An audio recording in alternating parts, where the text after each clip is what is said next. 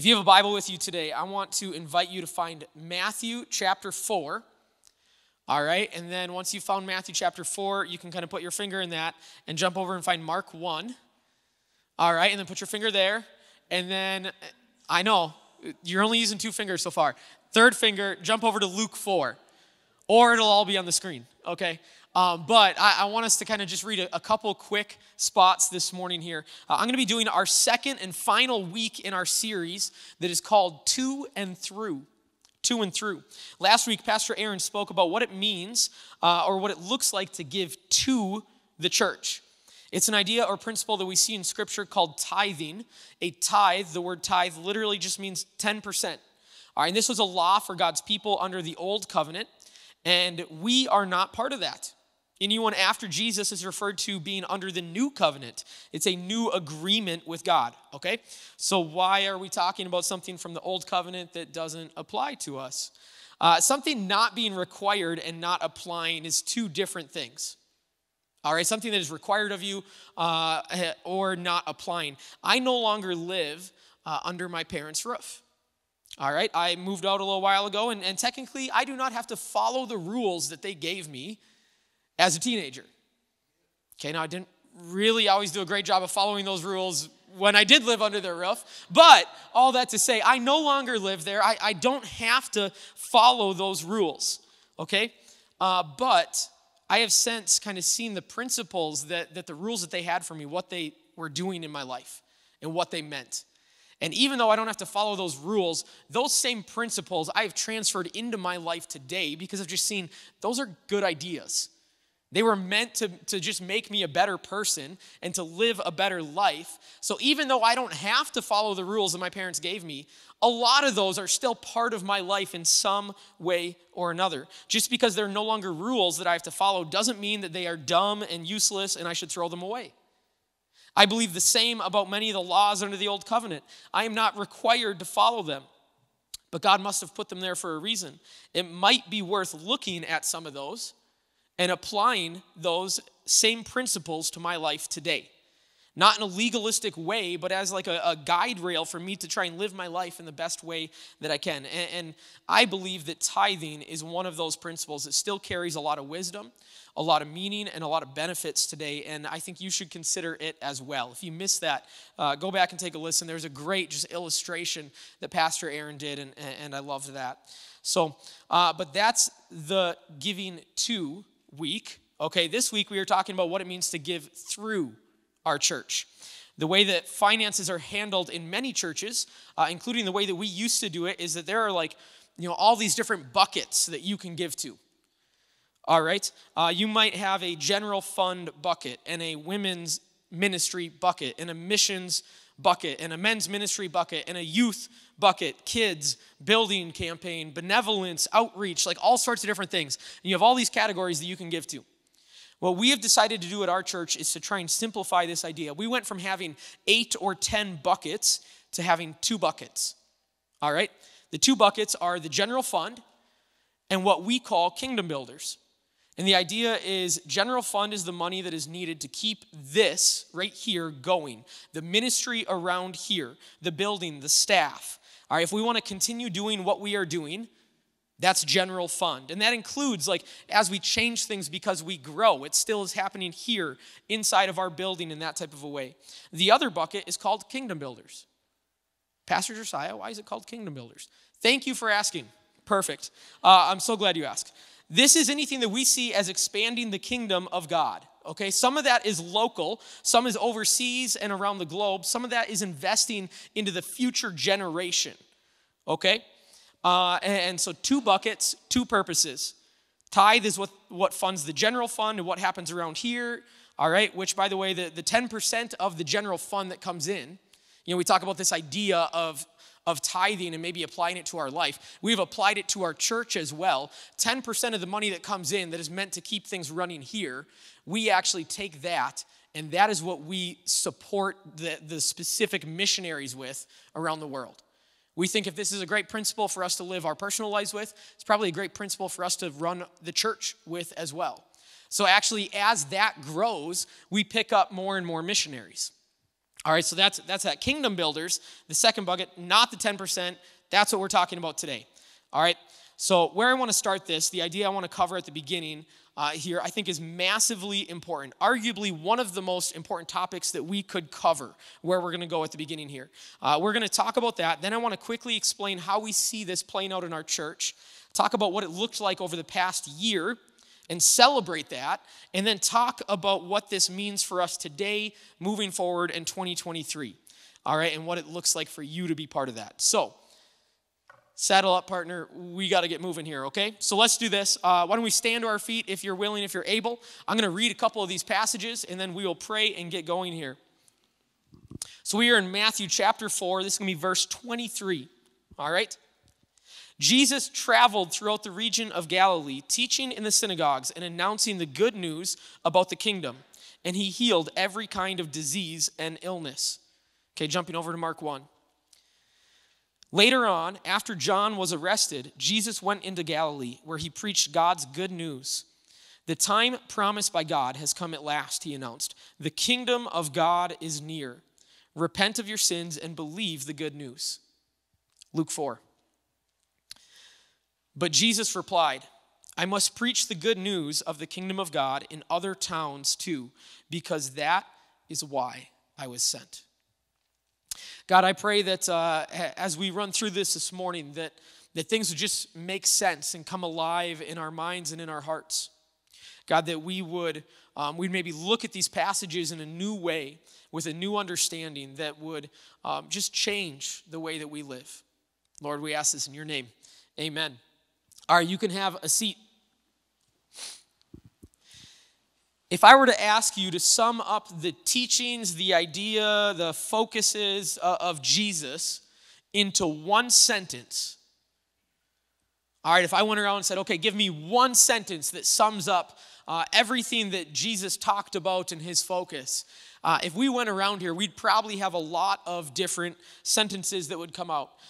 You might hear things like, love the Lord your God. Or maybe you'd hear, love your neighbor as yourself.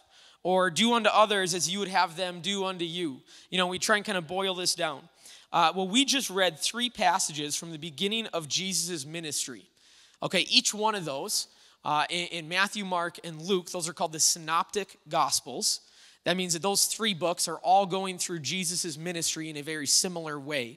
John, he's a little different. He's a little more artistic and goes a different approach. So the 3 Synoptic Gospels, we looked at the beginning of Jesus' ministry, and basically we see something being summed up there for us. All 3 of these state why Jesus came, what his mission was, what his focus was, and it was shockingly simple. Okay? He came to announce the good news about the kingdom of God. That is why Jesus came. And the good news about it was here. It was arriving. It was near. It had begun. It would someday be completed. And you kind of hear all these different phrases. And this idea, the kingdom of God, or actually also it's referred to as the kingdom of heaven. Jesus kind of uses those interchangeably. All right, is the main focus of Jesus's teachings. In the book of Matthew, it is mentioned in some way over 50 times. All right, like this is what he talks about. So, this sounds really, really important, like we shouldn't miss it. But one problem with that, what is it? What is it? That's a simple thing to maybe look at and read and be like, oh yeah, that makes sense. But if I were to ask you to explain that. Now, when we hear the word kingdom, in English, we often use it to describe a place. All right, like, hey, look, there's that kingdom over there. All right, or United Kingdom, or like these different things. It's a place. It's all that, and that's not how the Bible actually uses that same type of phrase. That's why I like using the phrase kingdom of God, because I think when we read the kingdom of heaven, and we have attached this idea of this distant place, kind of maybe to that word of heaven, then we don't really understand what Jesus means by like the kingdom of heaven is here. What do you mean the kingdom of heaven's here? I thought the kingdom of heaven was over there. And so I usually like to just use the phrase kingdom of God because for me it makes more sense. Not the kingdom of heaven is bad, but it makes more sense. In the Bible, kingdom isn't really, it's not a noun. It's not a place. Nouns, people, place, thing. And it's not a noun. It's the word being translated here is often a verb or it's an action. All right, now that sounds weird. Usually a verb is something I can do. Like, Pastor Aaron, clap for me because I'm doing such a good job, and she can do that, or like run, like Pastor Aaron, run and get me a snack because I'm still hungry from this morning, or like stab, like Pastor Aaron, please don't stab me because you're so annoyed with all the things I make you do around here.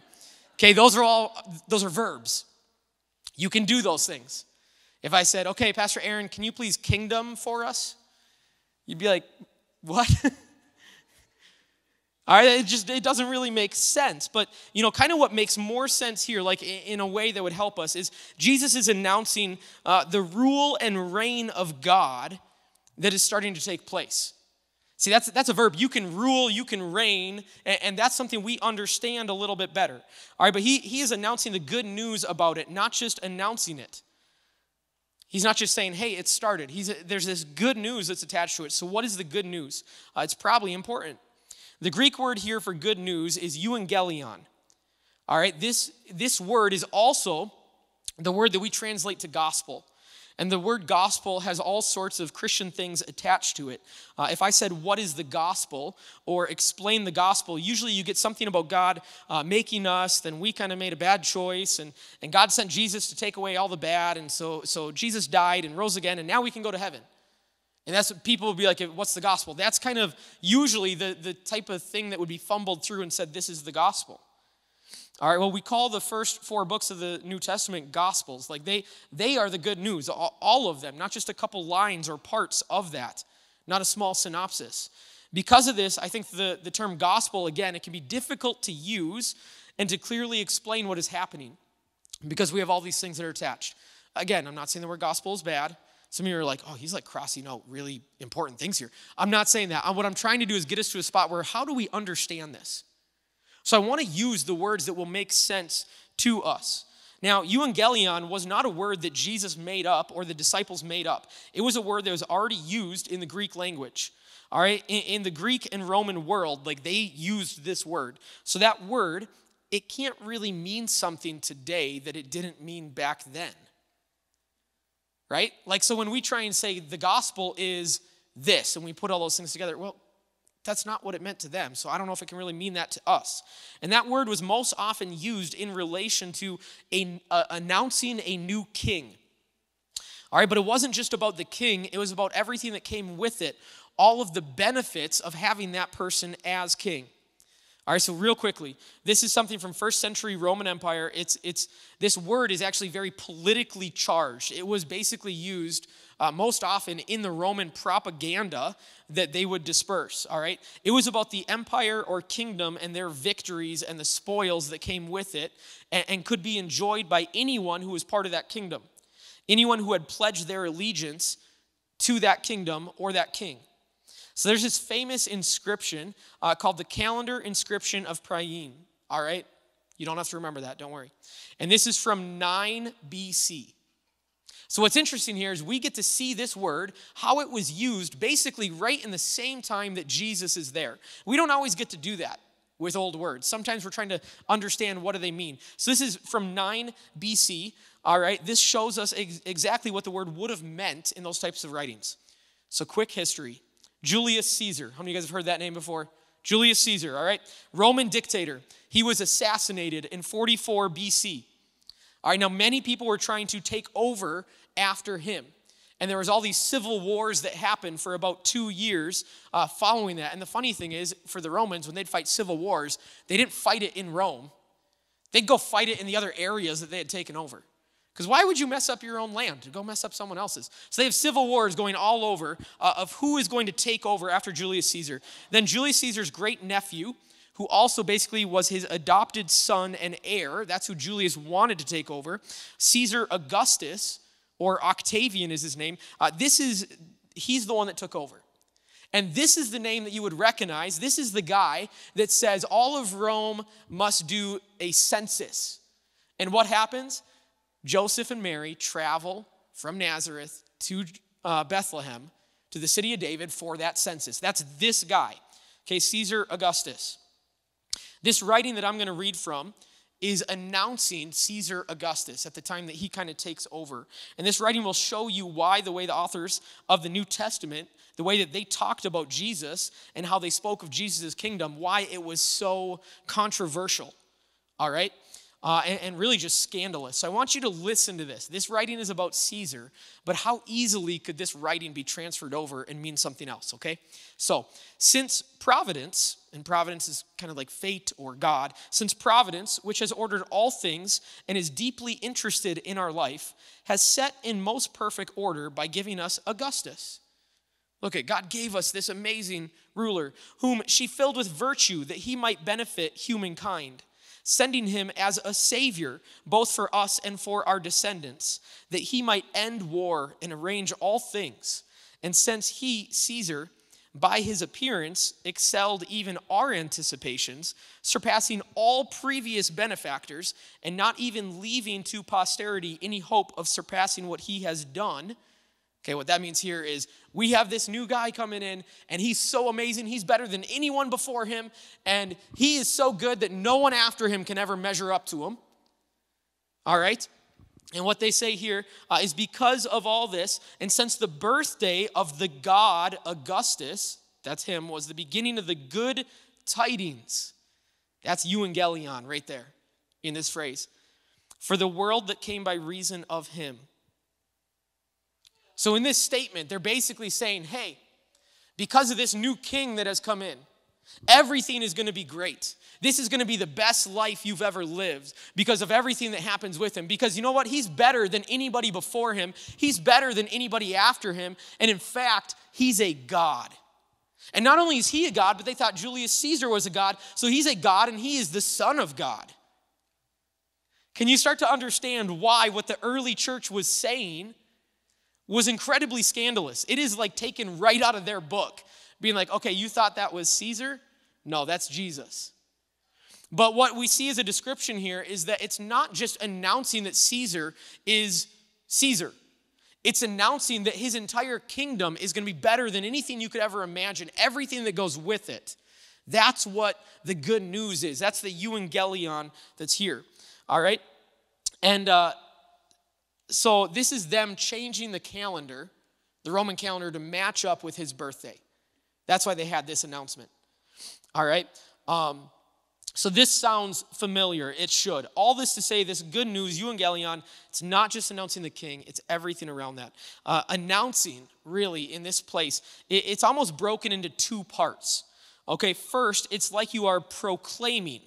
You're introducing this new way. And that's kind of like the vocal part. Like you go out and you say, Caesar Augustus is the new ruler.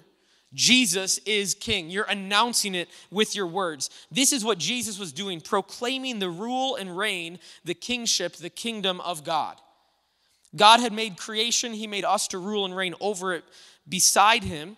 And we see this in Genesis chapter 1. And actually, we have that word, that rule and reign that we were doing. But we rejected his rule. We did it on our own. Jesus is announcing that God is coming again. And he is ruling for anyone who pledges their allegiance to him. And someday, his rule and reign will be made complete, and everybody will be ruled and reigned by God. This is what Jesus is announcing. And with the rule and reign of God in your life, with the kingdom being real in your life, there are things that come with it, ways to live, responsibilities, benefits, but not just benefits for you, benefits for others. See, when you live in God's kingdom, when you live under his rule and reign, it doesn't just change your life, it should change the lives of the people around you. All right? And it isn't just telling people about it, it's showing them. It's actually implementing what this should look like. What it looks like for God to rule and reign. Now that's the good news of the kingdom. That's the euangelion. That's the gospel. That is the kingdom of God. And you can be part of it. And when you choose to be part of it, it isn't just a decision you make. You are pledging your allegiance to God and to his kingdom. And that means that there are actions that should accompany this. Can you start to see where maybe at times we've oversimplified what it means to be a Christian and to follow God? We say, well, you just say this little line and now you're a Christian. And now you can go to this distant kingdom of heaven. When the reality of what's happening here is he's saying this isn't about just repeating this and now you're a Christian and you're good to go, just live your life however you want. This is pledging your allegiance to God. It's pledging your allegiance to his kingdom. And that you are actually going to be part of that. You are going to have actions that go with that.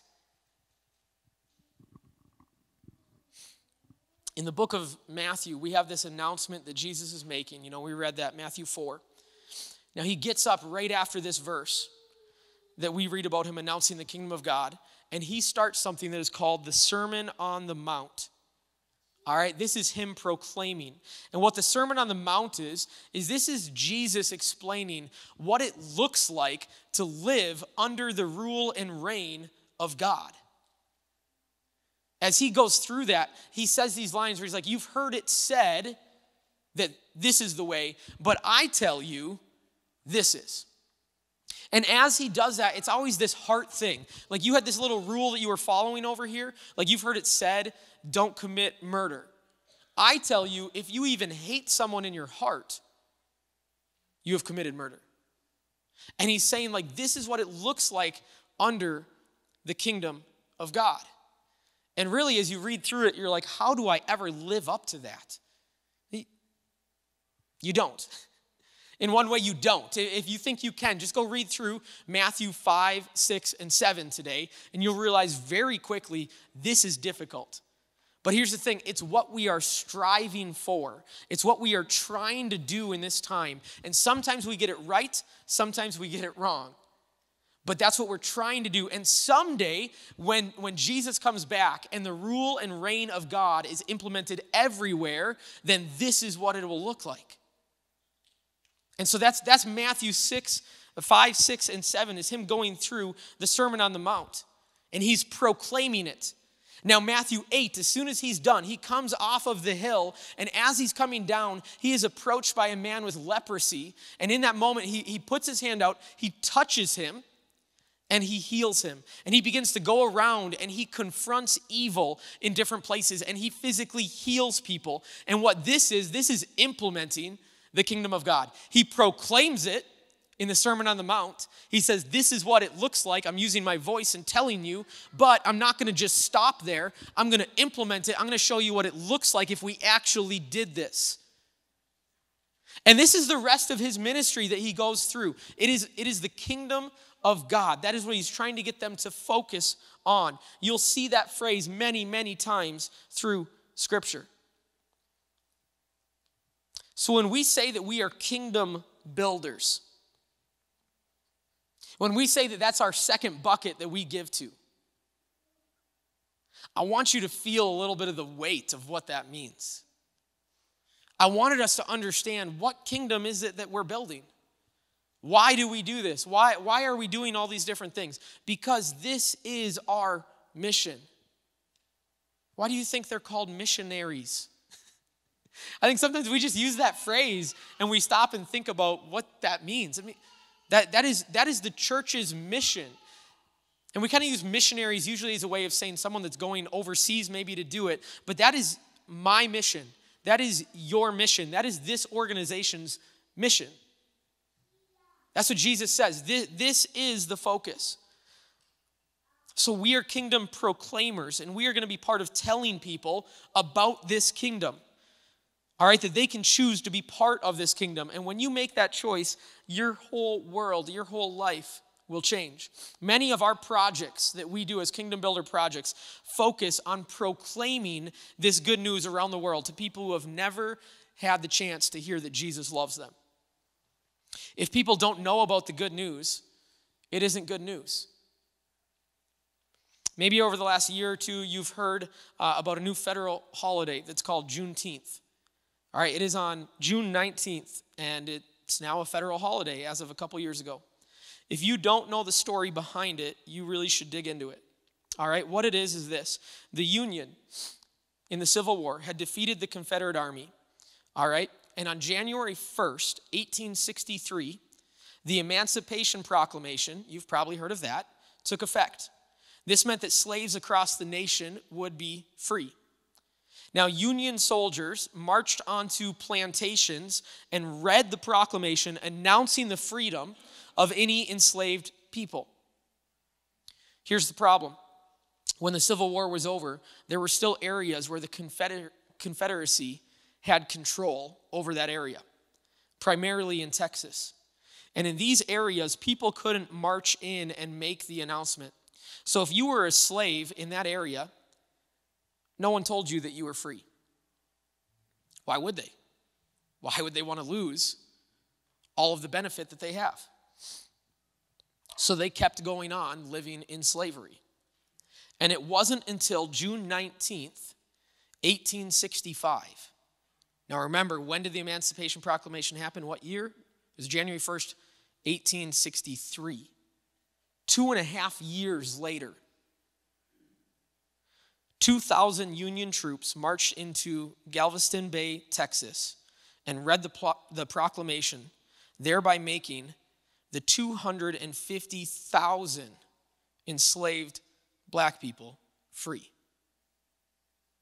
250,000 people continued in slavery for 2.5 years because they didn't hear the good news.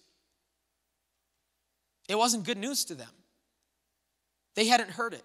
They were still living their life in that way. Now listen, the Emancipation Proclamation, it was great news to all that heard it, but the areas where the Confederacy still had control, it wasn't. Romans 10 says this, "For everyone who calls on the name of the Lord will be saved. But how can they call on him to save them unless they believe in him? And how can they believe in him if they have never heard about him? And how can they hear about him unless someone tells them? And how will anyone go and tell them without being sent? That is why the scriptures say, how beautiful are the feet of messengers who bring good news." And that phrase right there, good news, in Romans 10 is a form of the word euangelion. We have areas all over the world where the enemy still has control. Not just control, but the enemy is dominating and blocking. And there are people all over the world that they are still living in slavery to sin because they have not heard the good news that they can be set free. It doesn't matter that Jesus came and ended slavery to sin. That isn't good news to them because they haven't heard about it. Good news is only good news if it reaches them in time. Think of how many of those 250,000 people died in slavery during that 2.5 years. They should have been free, but they died in their slavery. And we have that same idea happening around our world right now. A massive part of our Kingdom Builders projects is the missionary support and sending these out. This is about announcing and proclaiming the good news to people who have never had the chance to hear it. So we proclaim it everywhere we can, but it doesn't stop at words. There needs to be action that goes with it. We also have to go out and not just say it. We have to be part of showing what it looks like when God is in charge. We need to feed the hungry, build schools for people that don't have them, rescue those that are being taken advantage of, bring hope to the hopeless, spend time with the marginalized. Because that's what it looks like in God's kingdom. That's what Jesus did while he was here. And that's what it means to be a kingdom builder. It is so much bigger than these 4 walls. And this is important. We need to be growing. We need to be reaching people around us, gathering together as believers. You know, everything that we do here as a church, it is important, but there is so much more than just these 4 walls. And that is why we give above and beyond to see God's kingdom grow. Because honestly, one of the best ways that we as Americans can do this is by empowering people and supporting people who God has called to go somewhere else. I don't think God is going to call every single one of us to leave and sell everything we have and leave our place here and move across the world. But he may call some of us. Are we ready for that? Are you ready for that? Have you asked that question of God? Or is the potential answer too intimidating? I mean, I get it. I get it. Like there are times where I'm like, I don't really want to ask that question right now, God. I'm pretty happy where I am. And there was actually a season where Emily and we actually started working with our missions organization in the Assembly of God because we felt that it was our time to take off and move. And through us walking forward, then we just kind of, as we began to continue to follow God's leading, we felt that this wasn't the time. You know, asking that question doesn't always mean that you're packing your bags and you're moving to somewhere that you don't want to move to. All right, now we kind of think that more than likely there will be a time where we're leaving and moving overseas and going somewhere. I don't really think it's necessarily a if as much as a when in our life, because that has been our heart for as long as we can remember. So quickly here, I want to get through this and we'll wrap it up. All right. Last year, we shared what we felt the vision for our church was. All right. And you're going to hear a lot of different like fives that are in this. All right. And we initially even had 5 years as the timeline, but we were challenged by a fellow pastor to just cast this vision. And he said, let your church set the pace. Because he said, you know what? I actually think your church is going to do this in faster than 5 years. And at the time, we're like, no way, that is crazy. All right, so our seasonal vision, because, you know, like someday we believe that we will reach this. And at that point, then we're asking God for a new vision. But this vision was to see our church give $500,000 to Kingdom Builders in a single year, in 1 year. We were not anywhere close to that when we started praying about this vision. And this isn't tithe, this is above and beyond. This is money that comes into the church and it leaves the church. This is through, not to, $500,000. We also felt that we wanted to see 50 people in our church be called into ministry. And this is kind of messy. What does that mean? What does that look like? We weren't really even sure. But we're like, you know, we know that definitely means some people leaving here and going there. We also think that means some people maybe disrupting their life, their job, and what they're doing, and God calling them into a new vocation, specifically to accomplish what he wants them to accomplish. And the last one was to see 5 locations of our church to reach and minister to central Minnesota. Because even though our heart is so focused on our globe, we still know that there are people that are hurting right here in central Minnesota, and we need to do something about that. So an update of what last year looked like, because we are currently in process on these, and I'm going to go backwards here. Locations. We have started monthly services in Bruton, which would be our 3rd of 5 locations. And actually, we are in talks with some people about a 4th location that we aren't really talking about yet. And we're praying about another one beyond that. Called to ministry. It's hard to count and figure this out. It's a little bit messy, and we knew it would be, but we think that we have about 16 people that are for sure in this category and moving forward in it. All right? We also have another 14 adults or so that have expressed that they think this might be me, and they are going through our MAP, Missionary Action Plan or Ministry Action Plan, to figure out, is this me? Is this what I should be doing? We also have 6 to 8 teenagers that have expressed this feeling and are praying about it. And we have at least 3 kids in our kids' church that have said this. So that's 16 people with another potential 25 people praying and considering. And Kingdom Builders. Last year we had a goal of giving $200,000 to Kingdom Builders. All right, you might say, well, I thought the goal was $500,000. Yes, but we absolutely were like, we can't get there in 1 year. So let's start setting some realistic goals. All right, so we had set this goal of $200,000. We had given about $120,000 away the year before. All right, so that is another 80%. That is a 66% growth. That's a lot, by the way, if you don't know that.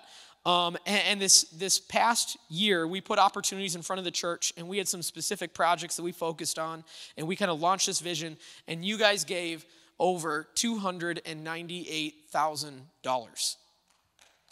That is something to celebrate, 100%. Because that's not, and you're not clapping at all for me in this moment. This is our church. All right, and we actually, there's a small chance that could have eclipsed 300, but there's this weird thing where money comes in at the end of the year, and it was dated like December 29th, but it didn't hit the bank until January 3rd, and then the bank's like, no, this is 2023. We're like, no, that's 2022, and all those messy things. So we're just saying it's over 298,000 this last year. That is insane. This, again, above and beyond tithe and general fund. That's not just people dropping money in the offering plate. This is money to kingdom builders. One of the things we did right at the end of the year, because so much extra had come in, is we had contacted a group that our missions team had worked with in Nepal, because all of the projects that we were going to do this last year, we met all of those. And then we began to exceed them and give them more. And then we started to look for more things, because we budgeted about $200,000 to give away. And right at the end of the year, we have this extra money. And one of our missions teams had just gone to Nepal. And they were meeting in a church there, but their church was this tin shed that had no windows. All right? And it was like 10 by 10. I should have had the picture. Pastor Kyle's actually standing outside of it with a couple guys. And you'd be like legitimately, it looks worse than the little building that we have on our property to keep our lawnmower in. And that was their church. And we're sitting there and we have this extra money. And can I tell you how cool it was? One of the coolest things was for us to contact them and say, hey, you said you wanted to build a church. How much is that church going to cost you? About 10 grand. I wish we could build a church for 10 grand. About 10 grand. And we said, go for it. We're sending the money. And so basically on a Tuesday, on a staff morning, we're sitting there and we came out and we're talking to other pastors. We're like, hey, by the way, we just built a church in Nepal. We're like, what? It was this amazing thing. When generosity comes in, it's amazing what can happen and how God's kingdom can move forward. All right, the speed of the kingdom of God is generosity.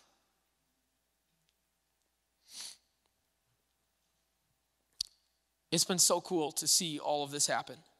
Ushers are going to come and they're going to pass something out here.